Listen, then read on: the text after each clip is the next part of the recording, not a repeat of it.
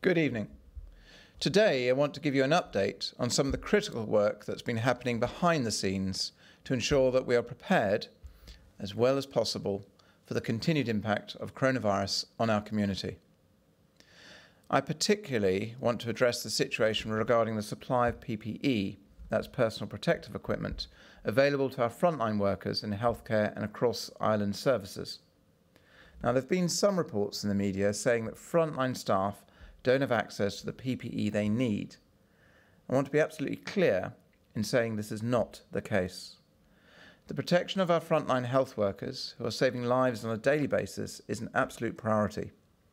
We've made a substantial investment in PPE, and the first pallets of an increased supply arrived on the island earlier this week. We've already begun distributing those supplies, and more are on their way. On behalf of all organisations who require PPE, we've set up a PPE coordination group working with health and community services. They will coordinate an island-wide approach to assure an appropriate supply of PPE is available to all those who need that equipment to carry out their role.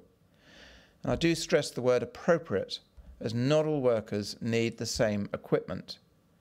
And so this group will manage the demands on our supply, including prioritising the distribution of equipment with advice provided by a specialist risk stratification group made up of clinical and logistic experts.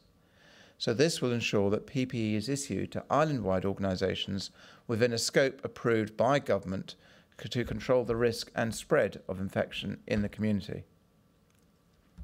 As of today, we've had 170 confirmed cases of coronavirus in Jersey, 1,322 negative results, and we are awaiting the results of 142 tests. 16 islanders are currently being treated in hospital, with a very small number receiving intensive care treatment. Now, we will not be releasing the number in ITU, as it risks breaching patient confidentiality. Earlier today, Ministers received a report from officials on the impact of our restrictive measures on the island's infection curve. And the latest statistical modelling will be released tomorrow, but I want to say now that our progress is good, and it indicates that the measures we've implemented so far are working. But I must emphasise that we are at an incredibly early stage, and a steepening of the curve may yet take place. So tomorrow we'll publish that data, and it will be available to all of you on our website. Now, while we are making positive progress in the management of the virus, thanks to the cooperation and goodwill of islanders, we know that sadly, more people will die. We've set up a new group, which includes representatives from across the government, States of Jersey Police, the Deputy Viscount, the Superintendent Registrar, faith groups, and the island's funeral directors.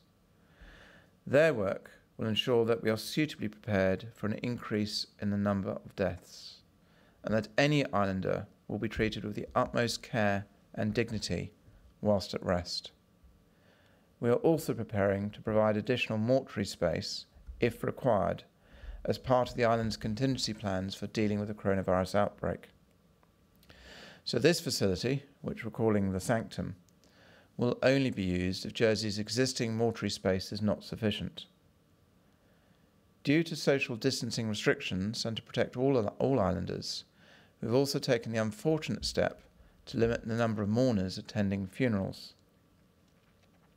Now, I know that losing a loved one is a profoundly distressing experience, and funerals are an important and personal way of mourning. But during this very difficult time, our aim is to protect the most vulnerable from the spread of coronavirus.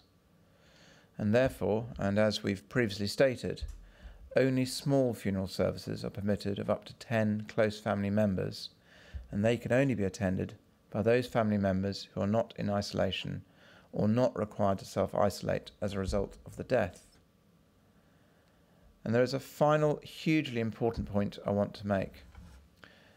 This period of lockdown has increased the vulnerability of certain adults and children who are confined to their home environment and are at an increased risk of abuse.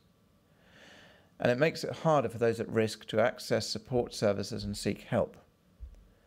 Safeguarding is everyone's responsibility, so the community must work together during our time staying home to protect and look out for vulnerable adults, children and families.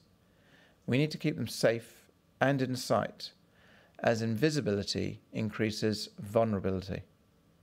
Family members, neighbours and friends should have the courage to make a call to one of our services, if in doubt, to secure the best advice.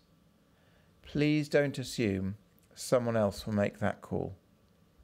If you suspect abuse, please report it. In these challenging times, it is everyone's responsibility to support and protect the vulnerable. Over this weekend, we will continue to provide you with updates on our testing, our wider healthcare preparations, and the steps we're taking to protect islanders and to prepare for an increase in the number of those suffering from the virus. I want to provide you with more information that will help you understand the impact of the restrictive steps we've already taken to reduce the spread of coronavirus in our community. So from next week, that will include the number of patients treated who've recovered from COVID-19. Now, I know islanders have been asking for these statistics, and I hope they will help islanders gain a better understanding of the island-wide picture. This picture will be further supplemented as we begin island-wide antibody testing later in the month, and we'll be making some further announcements on that shortly. Thank you for taking the time to listen to what I've been saying tonight. I know some of what I've said will be difficult to hear, but please continue to follow the stay-at-home instructions, because by doing so, you are making a real difference and saving lives.